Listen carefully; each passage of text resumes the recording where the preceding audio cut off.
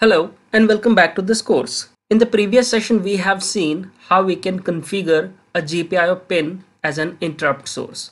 Now in this session we'll talk about interrupt priorities. Okay, so let's start. Let's take an example. Like if you ever visited any bank, then you must have noticed that in order to manage the customers efficiently, there is a token system implemented by the bank. Customers having the lowest token number will be called first in order to service their request. Similarly, in case of interrupt, the position in the vector table decides the priorities of interrupts. If the position or IRQ number is lower, that means the priority of that interrupt to get served by the processor is higher. Basically, when two or more requests are made simultaneously, the order of the services determined by their priorities. Okay. Now each exception or interrupt has associated an 8-bit priority level registers, but not all bits are used to set priorities. ARM Cortex MCU has only 16 priority levels, which means that 4 MSB bits are used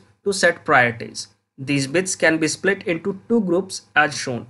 So here you can see this is the priority registers, and since MCU has only 16 priority level, so there are only 4 MSB bits, that is 4 most significant bits that can be used to set priorities. And these are further divided into two groups. One is known as preemption priority, another one is sub priority, and rest of the 4-bit is not implemented. Now by default there are 2 bits for both preemption priority and sub priority. We can also modify the bit allocation as per our requirement. Okay, so you can see right now 2 bits are for preemption and 2 bits are of sub priority. So this is the default configuration. Here we have 4 possible combination of preemption priority as well as sub priority. Now if we use all 4 bits to store preemption priority, then there will be no bit left for sub priority, and vice versa.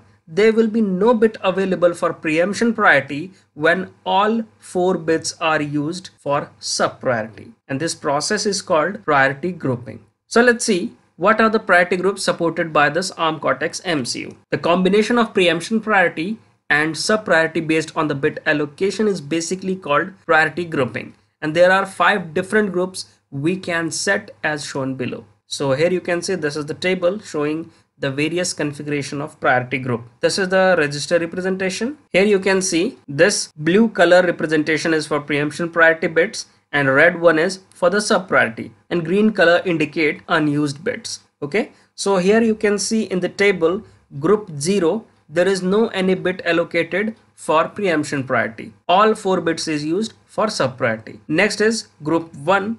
Here only 1 bit is allocated for preemption priority, whereas 3 bits are used for sub priority. Next is group 2. So here both the preemption priority and sub priority have 2 bits allocation. This is basically the default configuration as we have seen in the previous slide. Group number 3. So 3 bits are used for preemption priority and 1 bit is used for sub priority.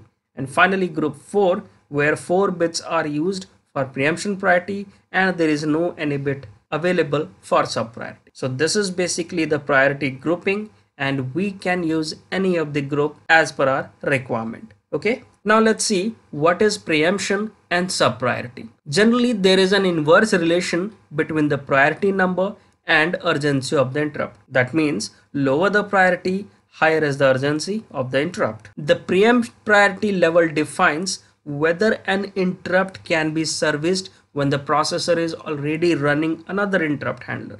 In other words, preempt priority determines if one interrupt can preempt another. That means if one interrupt is being serviced and another interrupt is generated, so their preemption priority will determine either the interrupt being serviced will be stopped or not. Consider the given example where 2 exception or interrupts are fired with different priority levels. ISR 12 preempted ISR 9 and forced to pend until ISR 12 gets completed. In this figure what we can see is this is the main program that was being executed, and when ISR 9 strike, it just jumped from the main program to the interrupt service routine for external interrupt line number 3.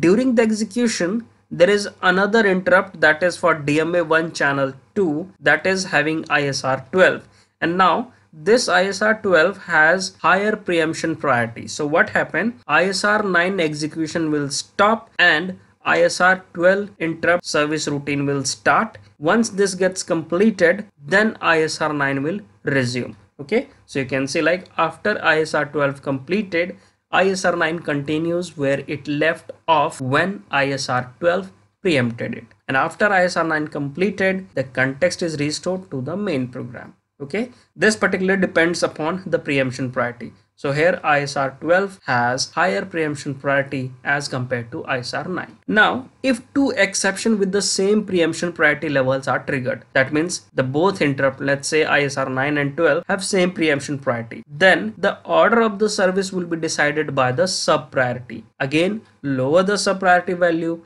higher will be the priority of execution. So I hope the concept of preemption and sub priority is clear. We can use these priority levels when we are implementing multiple interrupts in our code. Okay, so that's all for this session. See you in the next one.